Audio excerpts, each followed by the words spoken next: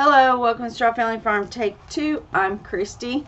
Today in the chapel we have, For I, the Lord, do not change. Therefore you, O children of Jacob, are not consumed. Malachi 3:6. So, yeah, just remembering God is good, God is constant. RJ and I have had some really good prayers this week, but we'll get into that. So we'll start with my crochet. I have gotten, I think, as far as I'm going to go on this. I like the length. I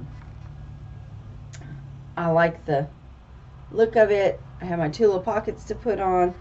I don't think I'm going to put any sleeves, but I have enough yarn left over that I think I'm going to make a long scarf to go with it.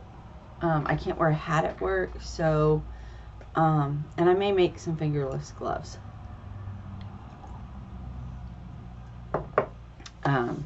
But that is, I've been working on that in the evenings while I watch something that's going on. Anyway, so at work, everybody's learned that I crochet. There are some ladies that come by. So I was gifted a couple of things that I want to share, and it just, I'm like, it's just Halloween, but I got gifts. I've gotten rose rocks and stuff from people before. So I have a gentleman that's a geologist, and he came in, he says, you're the first person I've ever seen with rocks up here and stones. And I said, well, I really like them. I'm not great at them. I don't know what, I just know what's pretty. And he asked me if I had any rose rocks, and I said, well, I have one, but the field is closed down, so, you know, where they're from, it's hard to get them. He says, I have boxes of them. He said, when I was out there, he told me he was a geologist, and he said that he used to take classes out there. He's a teacher, and he'd take his class out there, and they would get them, and he says, I have boxes of them. And he brought me a whole cup full, all different. I've got some doubles, I've got some things. So that was the coolest gift I've gotten until now. So I got an infinity scarf from a client. Very cute. Don't know that I will keep this because it doesn't go with what I have, but Macy loves red. She'll be working at the farm. It will be easy for her to put this around her neck and go outside when it's cold. So there's that. But I thanked her, and it's amazing, and yeah, so I like it. Just, I don't know that infinity scarves are my thing, so I don't know. I just wear regular scarves, but I like them long. It is what it is. Then the second one is a little lady that calls me on a regular basis. When I first met her, she was up and around. She drove herself, all that.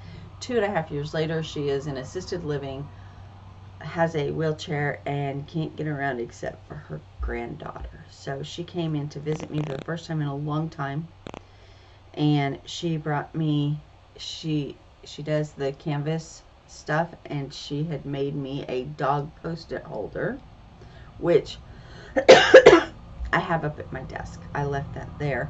I did have to move it to the back because people kept grabbing it, and I don't like that. That's a personal gift, and so I moved it to the back, and I take the post-it notes out and put it in my little holder, and then use hers to hold it. But it looks cute. Anyway, she also made these, and these are thread crochet, and I don't know why. The minute she handed them to me, I started scanning for mistakes, and I don't see any. I mean, I do that to my work all the time, and I just, and I was like, these are gorgeous, and it's just like, oh my God. And yeah, so they have the poofy flower on them, and they're a reverse of each other. So this one's white with the rainbow flower and trim, and this is rainbow with the white flower and the white trim. And I absolutely love them. I think they are amazing. They will be displayed in the tiny house. I don't have a good place to display them at my desk, so they will be part of the tiny house. Then I started working on Christmas to keep myself busy. Every year I saturate the first floor with angels. I don't know if anybody even knows it's me. We don't even have the same bankers anymore. Tiffany has hers displayed in her office, and she has them. She knows who does it, I think, but she has them. I did a little beaded one, and then I did a crocheted one. Well, this year I'm gonna do a wood one. So I found these blanks, 150 of them, for like $20, and I just couldn't leave them like this. There's a poem that goes with them, you know, and so I thought, okay. So I did, the first thing I did was paint some of them. Now, this is Macy's set, so I did paint them, okay, and then I put glitter on them, glitter glue, just painted it on over it so that it would have some sparkle, and you can see it from here. Camera can't see it. And then I wrote like faith, Noel, joy, love, believe, hope, and I did a set of 6.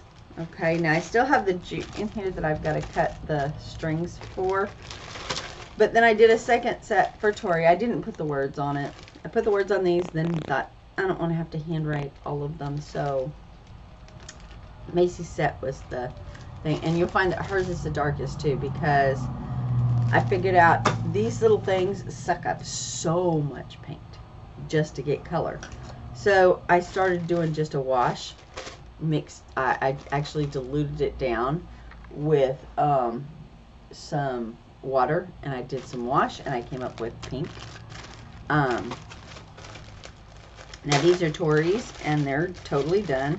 I have 6 of them, a set of 6 for her, and they also have glitter on the front. I don't think the camera's picking that up, but it's just glitter glue, and I just painted it on over the thing.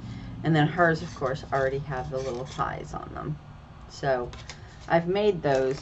There are 80 employees. Now I made 2 sets of 6, so I still have quite a few angels, but I do have to put ties in all of them. So I have those. And then I sat and did these, and I washed some brown ones. I did some brown, some white, some are just plain white with the glitter on them. Let me see here. Yeah, I wonder if you can see it on that.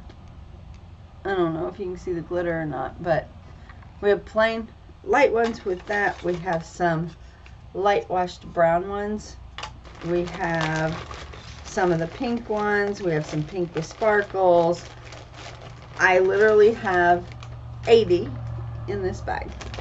So I've got to put the ties on those too, and then I'm ready for the work stuff. Well, I say that. Then I'm ready to finish my work stuff. No.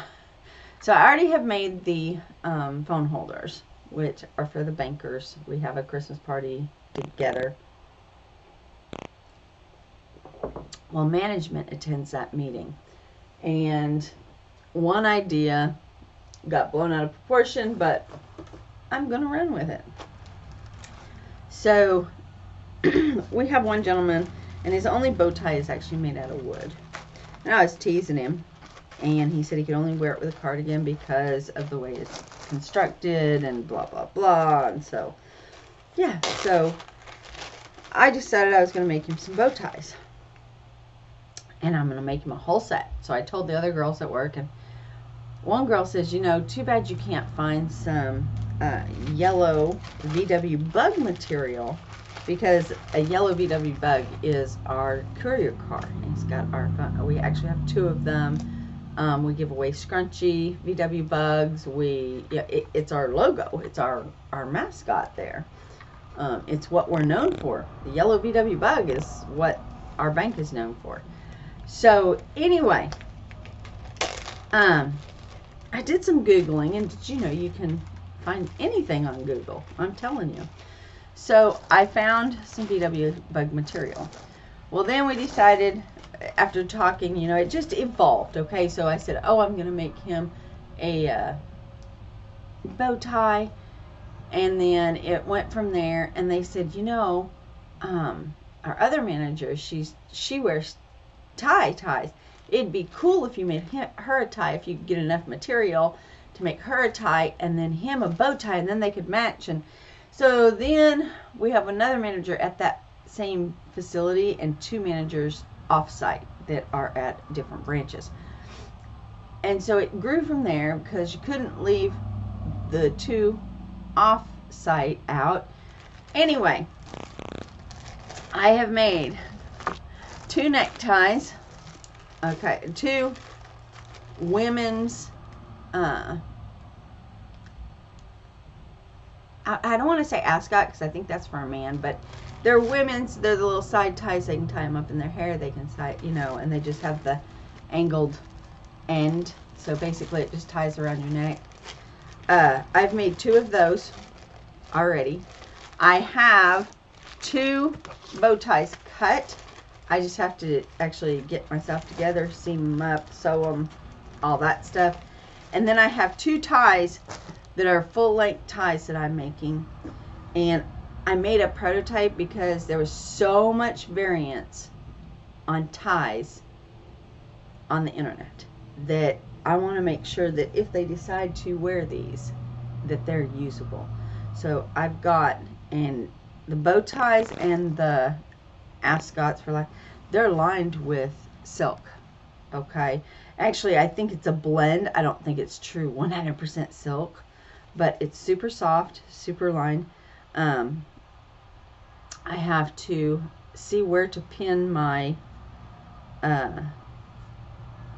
tie keeper, and Scott is going to try this one on.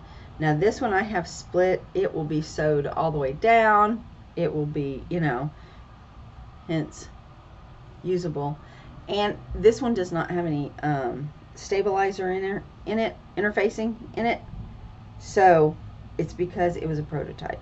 So I'm going to take it today and see if he's got time to tie it and see that it hits the right spot.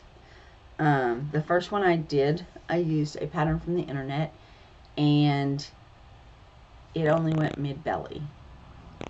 I really want them to be usable, so I'm going to have him tie this one, and then I've got, this one is a long one, and then my pattern, I lengthened it, but it's not quite as long as this one. So if this one is the perfect length, this one I will rip apart, and this will be my pattern.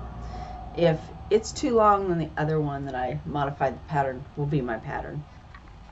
I think it's going to be this one though. So, and then of course I got to figure out, I need to put a pin with it and see where to put the strap, or not the strap, the keeper. You know, you tuck your tie down in there. Anyway, so I still have the ties to work on. That's what all of this back here is the angels and the bow ties and the regular ties. So I've got those. I started ordering the kids Christmas. They're getting deep fryers. Neither one of them have them. Just a little 2-quart is enough for 2 people. You know, it's RJ's tiny house won't hold a whole lot, so I didn't get real big. Then I've come up with some other gadgets, and I can't think of not one thing. Macy's getting a set, and I may open the box and split it up and give RJ one and her one. They're hand warmers, but I think Tori is getting RJ a set, so I don't want to do that. Anyway, they have a flashlight, they are hand warmers, and they charge your phone. So they're just the little packs that, you know, are the hand warmers, but the electricity, of course, will charge the phone. It'll be perfect for when they're rodeoing and doing chores. So I got her that. I'm going to come up with a game, and then I don't know, I've got several different things purchased. I've got things on the list that I want to get, but I think I honestly have Christmas under control. I've got some things that I'm going to get made, but I think that is all I have in this room. I did go to the tiny house, and this time I ran into a little trouble. So we had our first freeze. It's not a freeze because nothing froze solid, but it did frost over. And I had cut down a bunch of stuff, and I had been cutting stuff down, leaving it dry, and I had been able to just pull it apart and get it to the pile, because you could tell what was down because it was brown and what wasn't because it was green. We had our first frost, and that went to the wayside because when I went out there, you know, I didn't go out there the weekend before last because of the shower. I attended the shower, didn't go. So when I went out there after the frost, everything was brown. You couldn't tell, again, just like when I was cutting it down, you really couldn't tell what was cut and what wasn't. So last week when I went and I figured out that, oh no, I can't tell what I've cut down and what I haven't, and I did go get a leaf rake, so that is going to be much easier to do. So I cut as much down as I could figure out that I needed. This next week, I think I got everything down. I do have to take a sledgehammer with me and break a cinder block that a tree has started in, and I've got to take the Sawzall so I could cut away that one and get my other little tree out of the bucket. So, but for the most part, I am just going to be cleaning the land, cleaning up what I've cut down. I've got limbs down. I've got, you know, once I get it cleaned up, then I'm just waiting for some rain so that I can burn. Once I get it burnt, then I can get the delivery truck down in there to get the wood, to start the floor, to start the walls. Yeah, but if I can't get the wood in there, I can't get any further on the house. So I've got to clear the land and then go from there. But I did take a little bit of footage. Honestly, guys, to me, it's not looking any different. I'm going to put it in here just so, that's Hitch, just so that you guys can see. Maybe if you're watching a week apart, you can tell the difference. If I went back and watched the very first video, I'm sure I could tell a difference, but it's just all looking the same. After weeks and weeks of going out there and clearing that land, I don't know that I'm making any headway. It all starting to look the same to me. But anyway, here's that video. Okay, so we had a frost last week, or freeze. It was down to 32. So when I came out here, everything that I had down was brown, plus everything had started to turn brown because of the frost or the freeze, and I couldn't tell what was what. So my plan today switched to, I just wanted to get it all down. So yes, it's a mess. No, I did not clean as I went, but I have 90% of all of it down. I've got some fence over there to fix. Found the peach tree. It had fallen over. That's the one that the bull busted that we tried to save. And anyway, yeah. So, it's looking really good. I do think I'm going to keep this guy. Oops, sorry for the fast move. This guy right here, I've got to get him. I got my nippers. I'm going to nip off those bottom ones and give him a fighting chance when we get some rain. He is in a cinder block, so I'm going to have to break the cinder block apart to get it off of him. So, sledgehammer next weekend. Okay, so I just topped this little tree out. By spring, he should fill out really nicely. I'm going to go up here and do the other one that I'm going to save and keep. Okay, so a final thought on stuff that I did today. So, there used to be a pile of stuff right here, and this was over here. Now this front panel is supposed to move off. That T-post is there because I don't have the gate yet. Then again, you know, my fence isn't great either. So I'm hoping to do cable and do it across here, and then put a gate right here, and then cable down that way, and then I'll just have woven wire down that way. There probably will be woven wire over the cable. I don't know. Just depends on what all I get done.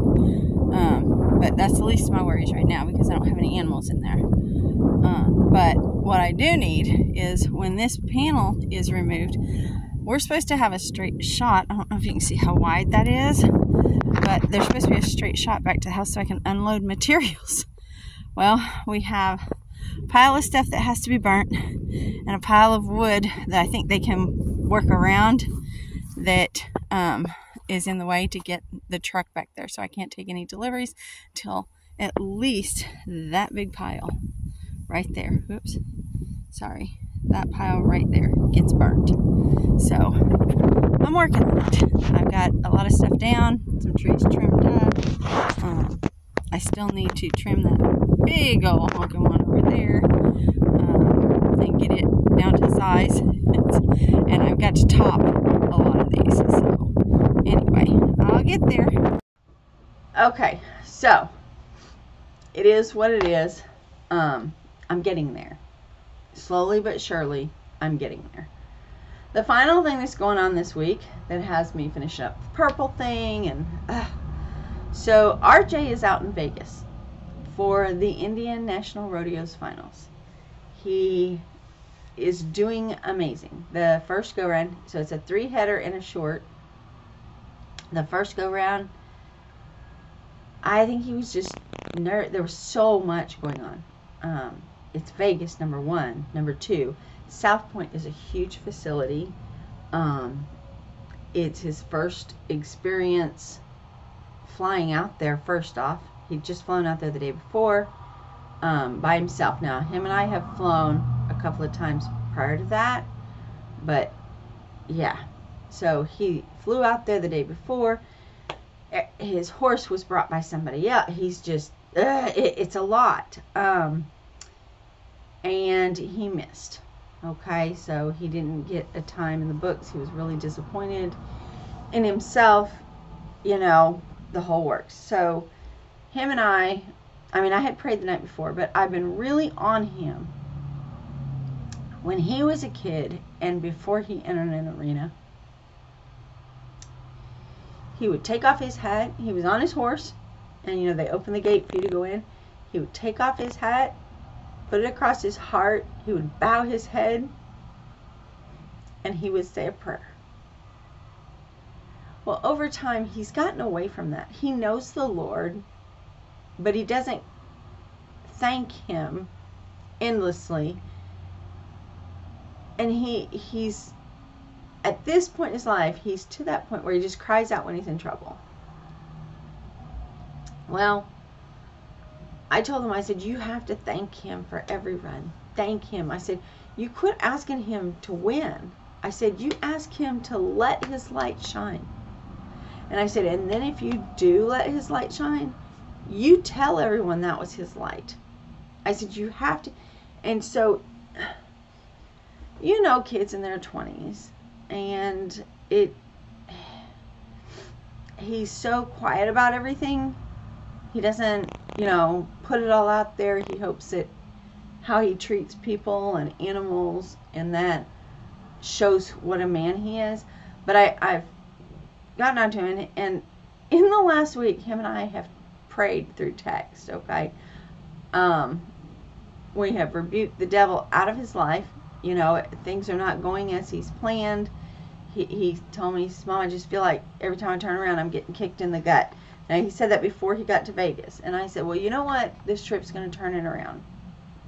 And I said, all you got to do is hit your knees, boy, and pray. And so I've been on him about it. And the whole time that he's been out there, every day, I tell him, I rebuke the devil and claim it in RJ's name, first off. I pray that the Lord fills his heart so that he hears my words and heeds God's warning. I pray for the right person to cross his path as he needs it. Anyway, I have a whole list of things that I'm praying for RJ.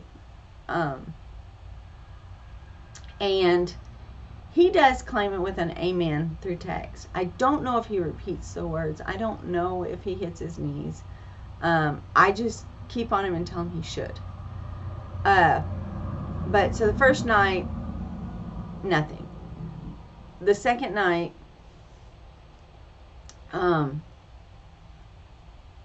I honestly hope that it was him praying with. I had some other people join me in prayer and explain that RJ just needs a win. You know, he's down, he's out, he's getting ready to get married, he's got a lot going on, and he just feels like the devil keeps kicking him. So all my friends, all of the people that call into me, that we pray for each other, and this is one thing about being small town customer service, I actually know those people. I know their names, I know their addresses, I know their bank accounts, I know what's going on in their lives. We have conversations at least once a week. So all of my regulars that call in, I have them all praying for RJ. And of course, anybody at work that will listen is praying for RJ. That is one thing about having a faith-based business that you work for. You got the power of the Lord. So anyway, that second day, everybody was praying. And I'm so proud of him. He did it in 9.17 seconds. So, yes. He then had his run last night, 9.44 seconds. So everybody is just praying things work out in God's light. And I'm hoping and praying that RJ sees it for what it is, God's light. So anyway, super proud of him. I have stayed up late every night watching this stupid rodeo.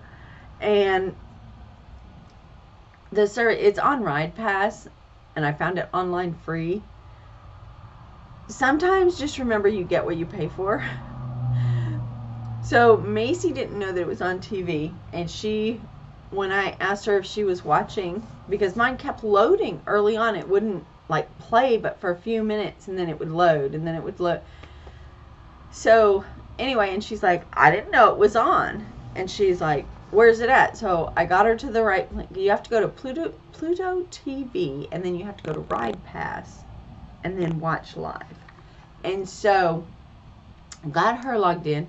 It was funny because I was like, I'm loading now.